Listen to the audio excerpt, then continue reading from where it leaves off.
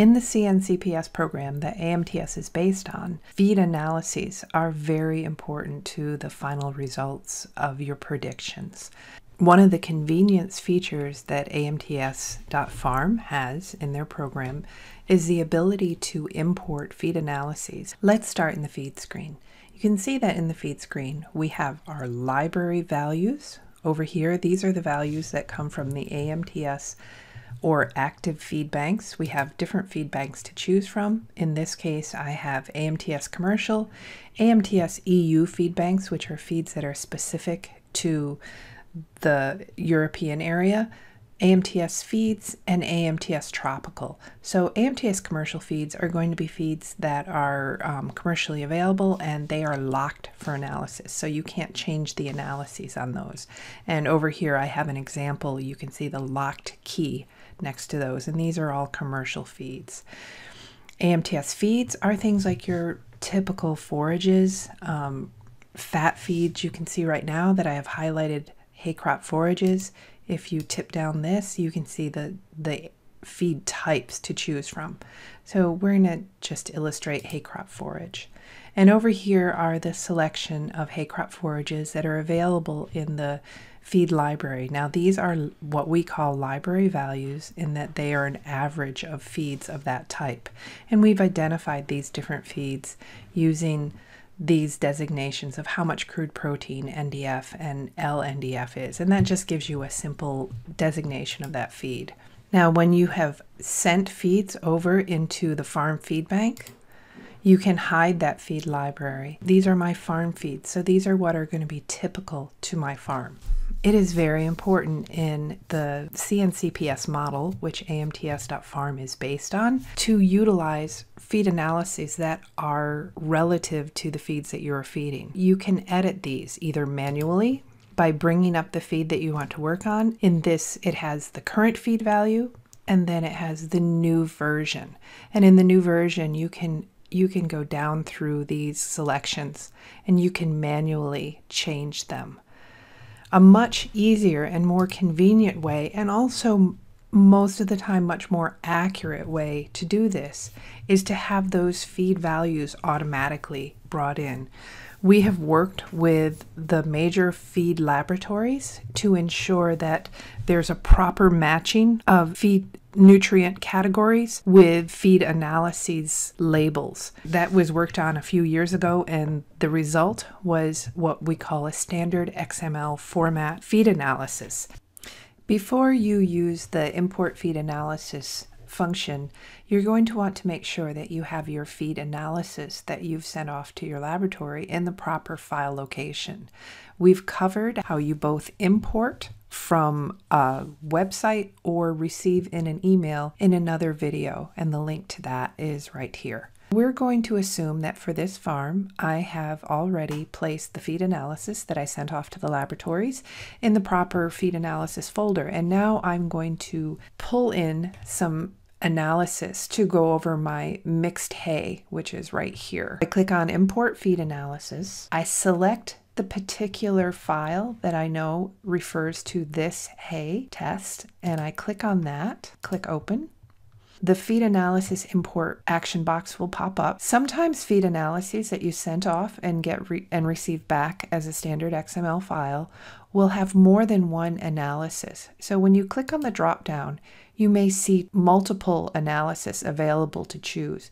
I'm going to choose the second cutting import for this one. It gives what the values are in this column from the feed analysis standard XML file. When you're working in the farm file, in likelihood you will have already pulled in a hay that is similar to the analysis that you have to have in your farm feed library. I'm going to choose this mixed hay because this is the hay I pulled in. Now, if I had not already pulled in an ingredient into my farm feed library, I could use this import bar. In this case, I want to look in my hay crop forage, and I would scroll down through here. The convenient thing about loading this analysis is that I can see what some of the principal components of this feed are, and I can scroll down through.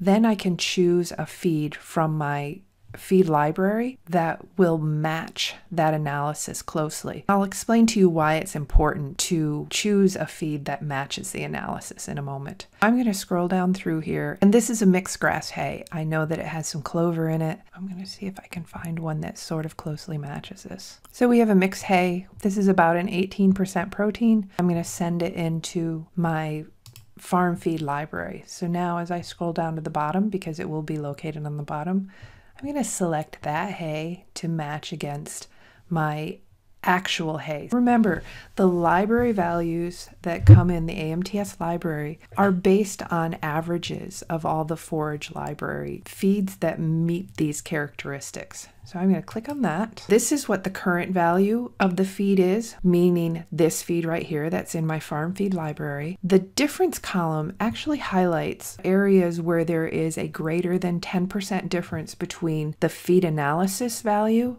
and the farm library value. It doesn't necessarily mean that these values are wrong in the feed analysis value, but the red color will highlight it and show you that value, so it draws your eye to it and you can decide, is this a good value? Do I need to maybe get another sample because we had something happen on that particular sample?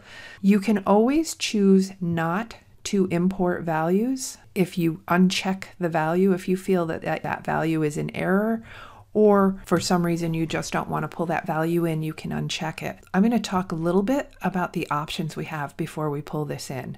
Sometimes nutritionists will choose to, and this happens more regularly with silage crops where you do subsequent regular analyses like corn silage, they will choose to have a full mineral and vitamin profile done on the first analysis, and then subsequent analysis that they're taking throughout the feeding period. Perhaps they're not having that min-vit pack done, but their original analysis that they did, which would be the current feed value, the minerals, the vitamins that are specific to that sample, because these are something that the feed analyses laboratories, if you don't request that minerals and vitamins are run on that sample, they will use library values. So if you paid the extra value to get the minerals and vitamins run, perhaps you don't want the library values that would be on your later feed analysis. So in that case, you could check this unselect min-vits. You have 3 ways to name your feed as you transfer it. If you just want to transfer the lab analysis values and not rename the feed, then you choose this first one, which is checked by default. This would be the case where you've already renamed it as something that you have in the farm. Some examples that people use are like corn silage pile 1. You can see right here we've got the 2019 second cut hay and the 2019 first cut hay. We may want to import the feed analysis value over that feed because this is the feed that's actually being used in the ration. In this example, when we're using a library name, this is quite a long name, and you want to have the name as short as possible when you're working in the recipe screen. So in this case, we might rename the feed. It will derive that first part of its name by default by what you named it when you sent it in for analysis. In this case, this 2019 second medium mixed grass, we're going to stick with that name. The third option is to copy the feed and transfer the value.